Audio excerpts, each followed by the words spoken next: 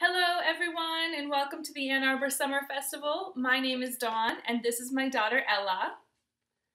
Ella's going to be in the first grade at Abbott Elementary School.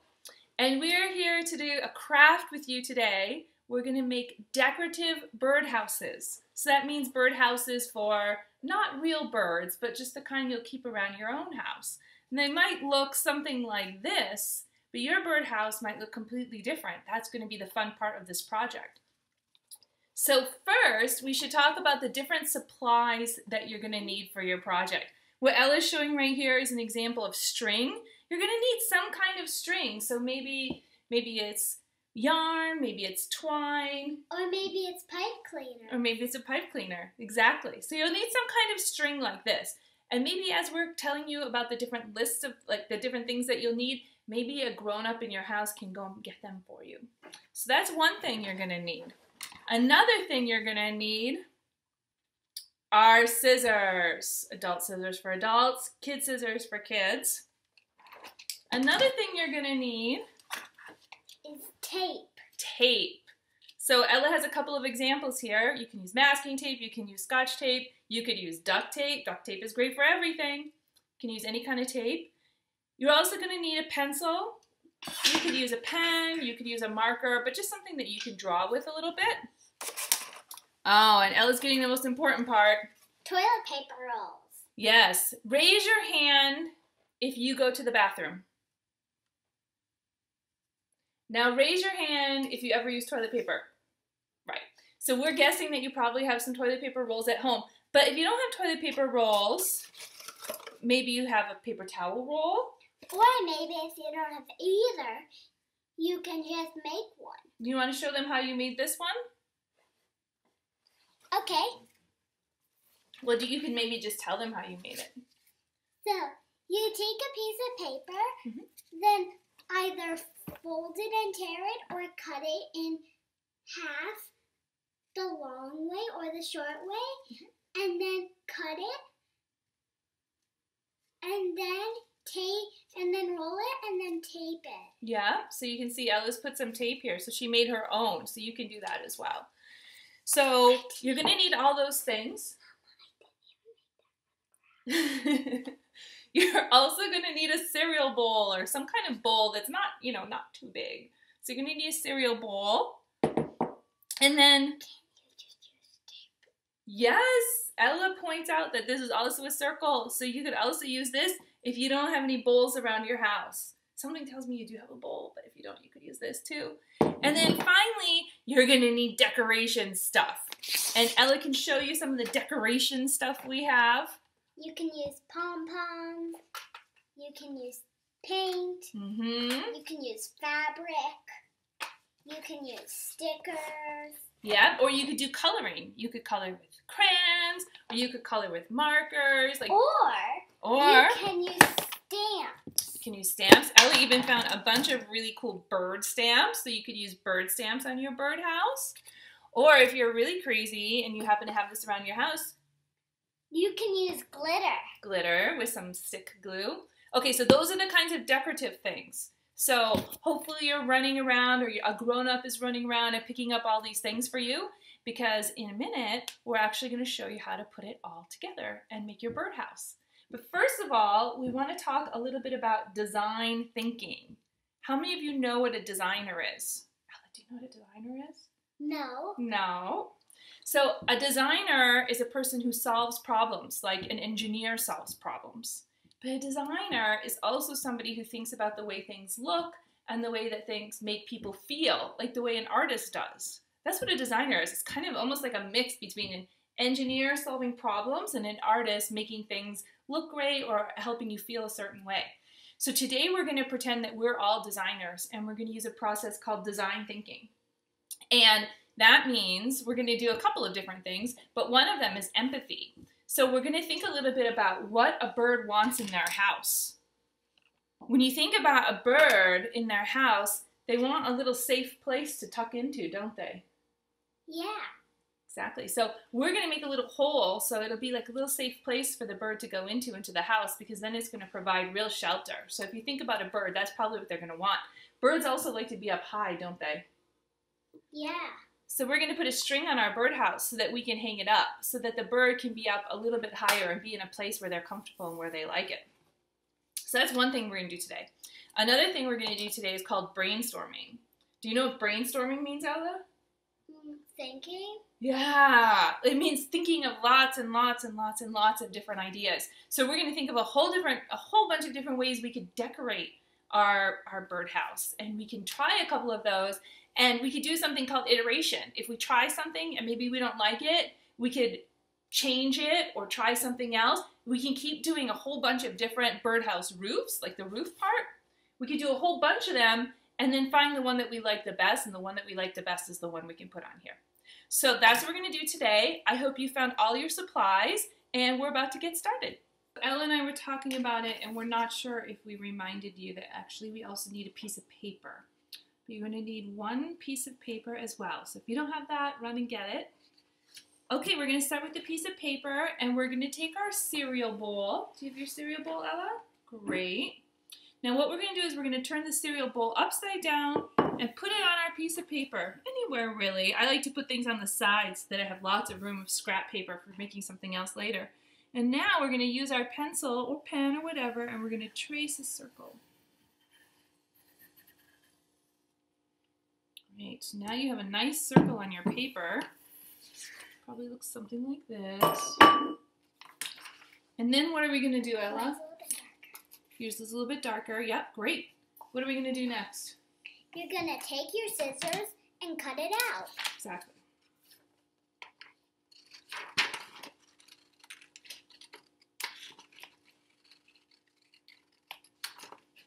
So adults can use adult scissors. Kids can use kids scissors because it's the right size for your hands, huh, Ella? Mm-hmm.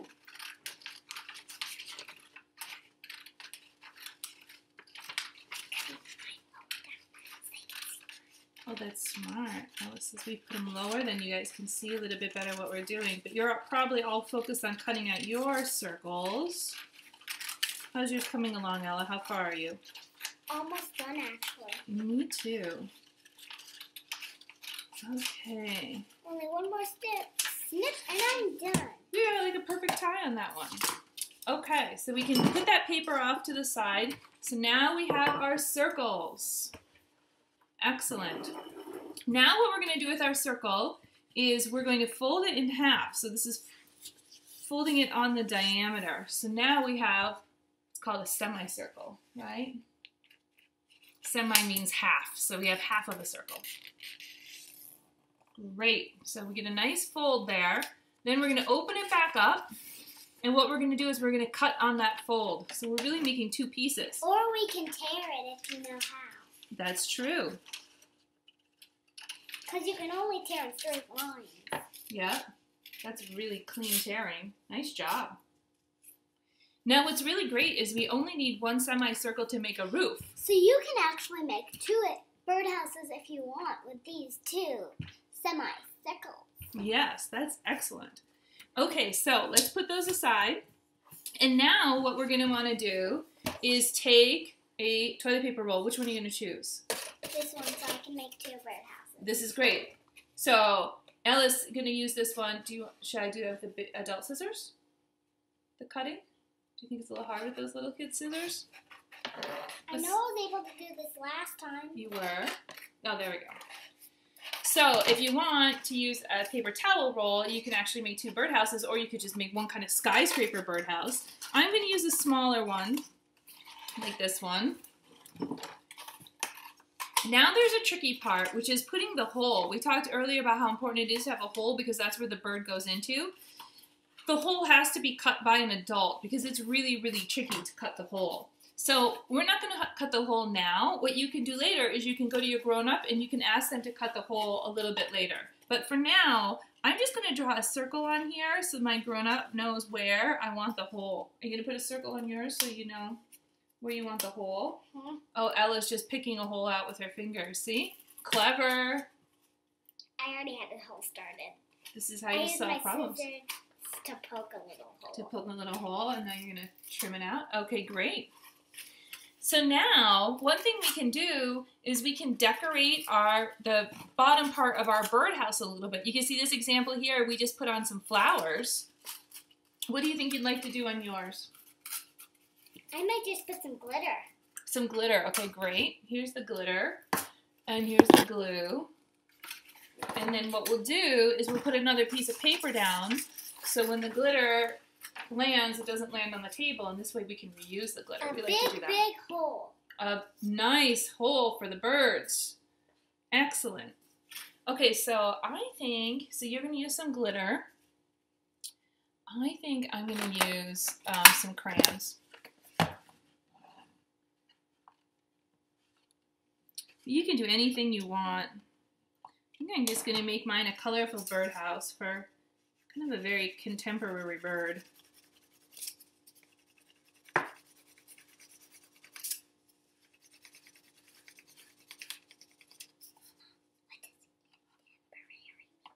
What does contemporary mean? That's a great question. That means a very current bird, a modern bird, a fashionable bird in this case. So I tried doing... Like Count Reggie? I guess so. That's a type of bird. It's a type of bird of paradise. It's a type of bird of paradise. That's a good one. So look, I did this and it's kind of light. I can barely even see the blue on there. So I'm going to do a little bit of iteration. I'm going to say, that might not be so great. I think maybe on brown paper, markers might show up better. So you know what? I'll just change it. Let's try markers. Okay, I got all the glitter I need.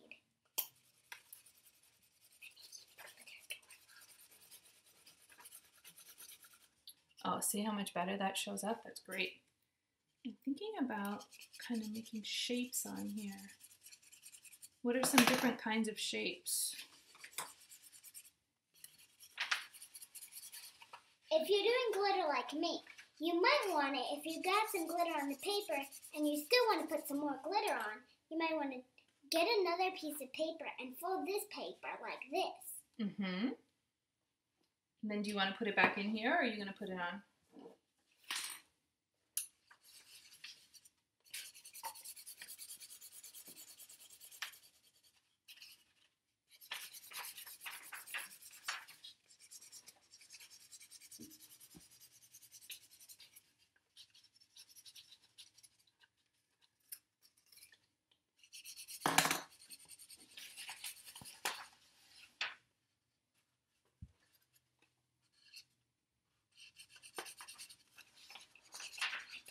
What are some other kinds of birds, Ella? There's a lot of birds of prey, and there's a lot of birds of paradise. Yeah. Birds of paradise are really, really pretty. Oh, they are, right? Is a parrot a bird of paradise? Do you know? I don't know, but I definitely know what Count Reggie is. They're really, really colorful. What a peregrine falcon? Are they a bird of prey? Yep. Peregrine falcons are a bird of prey. There's one way that's really easy to tell a falcon from another type of bird of prey. What type? How? You can see the eye markings, the black eye markings underneath their eyes like cheetahs have. Oh, why do they have those? Do you know? I don't know why falcons have them, but all falcons have black eye stripes under their eyes. Okay. Very cool. I'm almost done coloring mine. How's your glitter looking? I'm just doing a glitter door. Okay. I'm doing two. It takes longer to do glitter. It does. It takes a while. This coloring is not very fast either. I'm just doing two colors. I'm kind of making it kind of cool.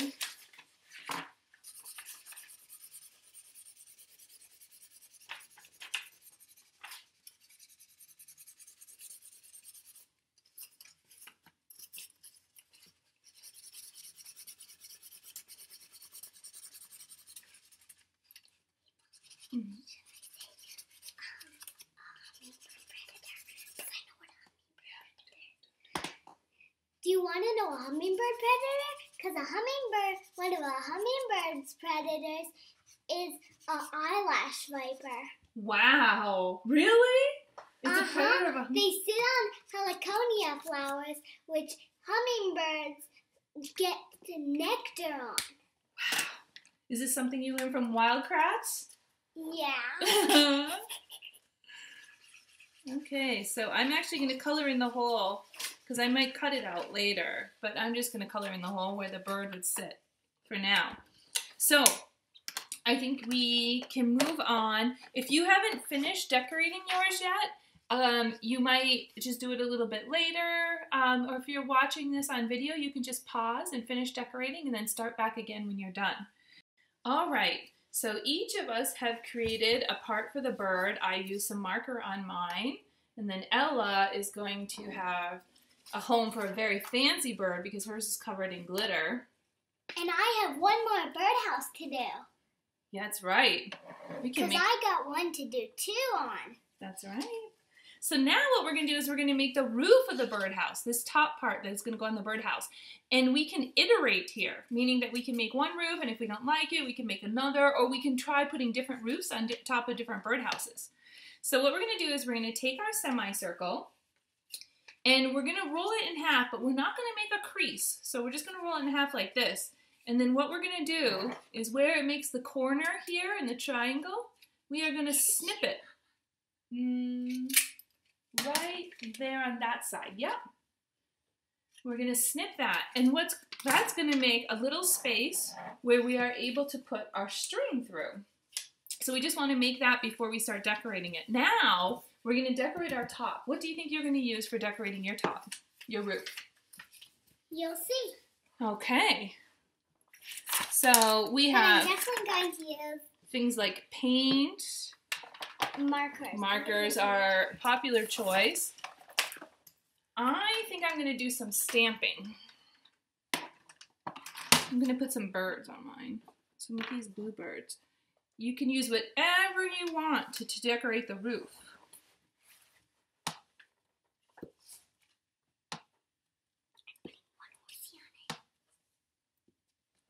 Cool. I'm going to stamp. Oh, a pony stamp. Great choice. Or a horse. It's a wild pony stamp, I think. A wild pony. What kind of bird is this one, Ella? That's a bluebird. That's a bluebird, yep. Okay.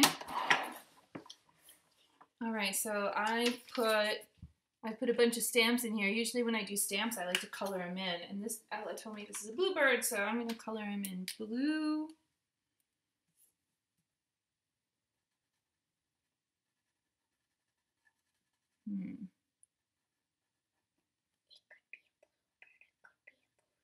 It could be a blue jay. Yeah, it could be a blue jay. Or a bluebird. Those are two different kinds of blue-colored birds, right? Mm-hmm. So I do one blue, but maybe I'll mix it up and I'll do different kinds of blue, right? Because actually, maybe it's interesting because turquoise. this is all blue. Yeah, so maybe I'll do blue and turquoise, and that'll be kind of my theme on this birdhouse. That's a really great idea, Ella. See, we're just kind of brainstorming new ideas.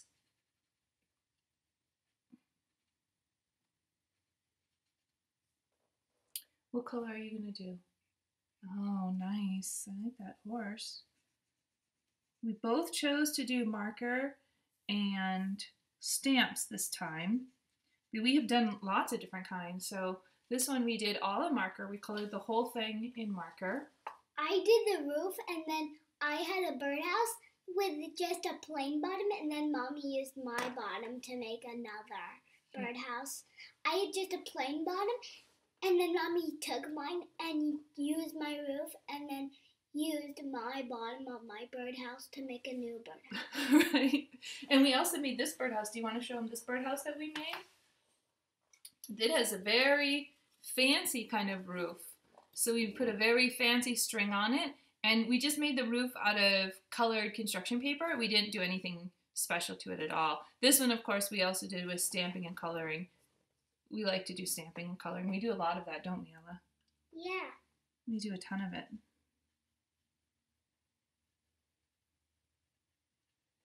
So I wish I could see what all of you are doing so I could see how you're all decorating your birdhouses. Because no two birdhouses are going to look the same, are they, Ella? Nope. Unless people had the same things and they lived together so they could copy each other. That's true. That could happen. I think I'm going to get mine orange beaks.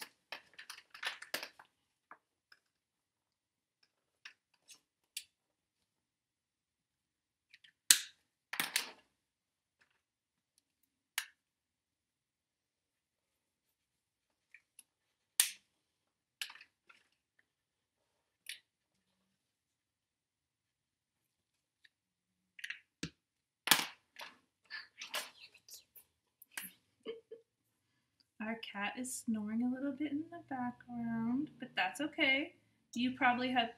Many of you probably have pets at your house too. I'm glad since we're making all these birds that they're just pretend birds with that cat around. Don't you think, Ellen? Yeah.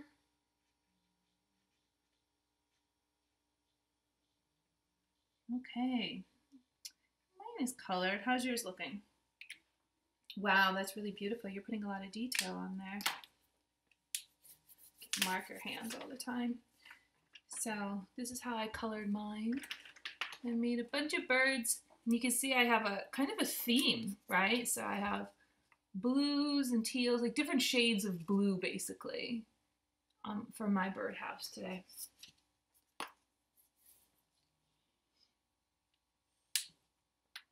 Okay, so where we are is that we now have our roofs. They're ready to go. As you can see, Ella has decorated hers in a very fancy way here. She's got a whole scene. Now, yeah, so just like Ella's showing, we're going to roll it like this. Now, what's important is that we're going to be putting the string through this little hole in the top.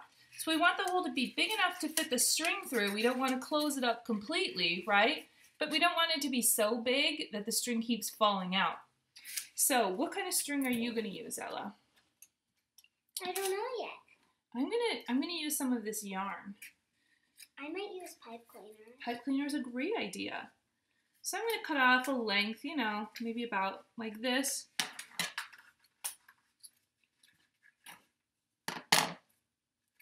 And what I'm gonna do is I'm gonna make a knot on one end. So you might need some help with an adult if you're not tying your shoes. If you're just using a pipe cleaner, you can just twist it. That's right.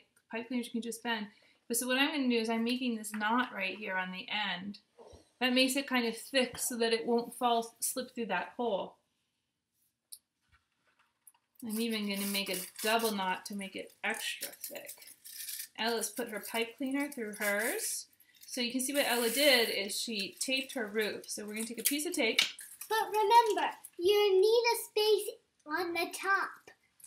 That's right. So we're going to take a piece of tape. We're going to roll that roof. Leave that space on the top that Ella was just talking about, and then we're going to put the tape on. Oh, redo that. Make it a little bit smaller. Great. And then if you have a piece like this, a piece of string, I'm just going to thread the string through there. So it comes out the top. And because the knot is in there. With pipe cleaner, it's really, really strong. Show us how to do it with pipe cleaner. Hold it up so they can see. Pipe cleaner, all you need to do is just do a little loop. Like, yeah, you just kind of bend it or do like a little loop. Yep, and that helps to hold it in there. Just do random things with it and then pull it. So now we have a roof. Now I'm just going to show you quickly how you attach the roof to the bottom, because one thing you might do is you might brainstorm lots of ideas for different styles of roofs, and you might build a bunch of them because remember you have extra roof from when we cut it out in the beginning. So you could do a few different roofs and then decide what bottom they look best on. When you're ready to attach the two, you're going to need 2 pieces of tape, you know, about 1 inch long each. And you're going to put them on the inside of the roof, like this. One here on the inside, and one on the other side, also on the inside. So you can see that piece of tape, that tape is connected to the inside. And you're going to fold it over like this. So the sticky part is sticking up. And then you're going to stick your roof on where you want it. So I put my roof on here. And now here's the tricky part. You're going to take your pencil again. You're going to hold on to it, but turn it upside down.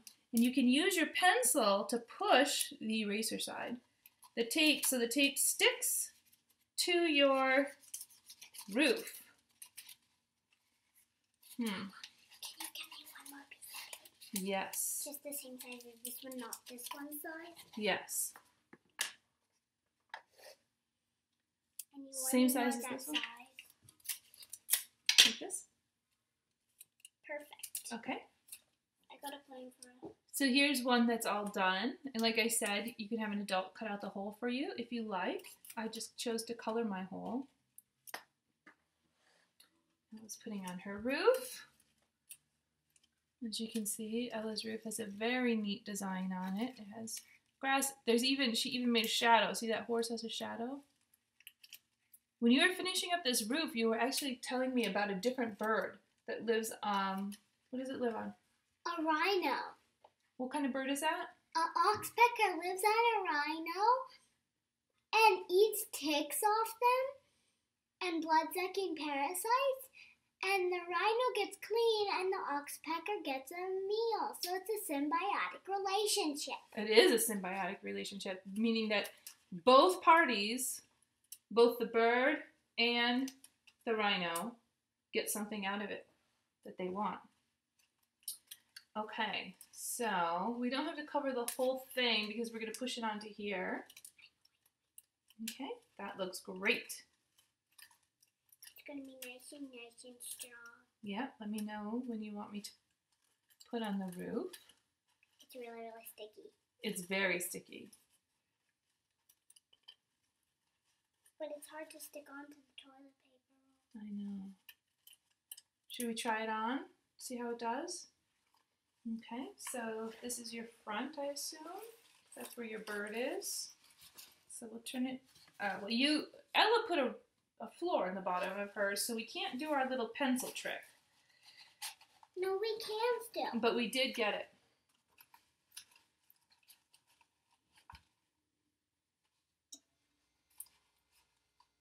Oh, good. Yep, that helps to stick the tape to the roof. Great. Even if you put a floor on with the hole, if you already have it out, you can just stick the pencil through there and push it up to the top. Great. So now we have made 2 new birdhouses to go with our collection. All right, great job everyone on your birdhouses. Thank you so much for joining us today. And goodbye. Goodbye everyone.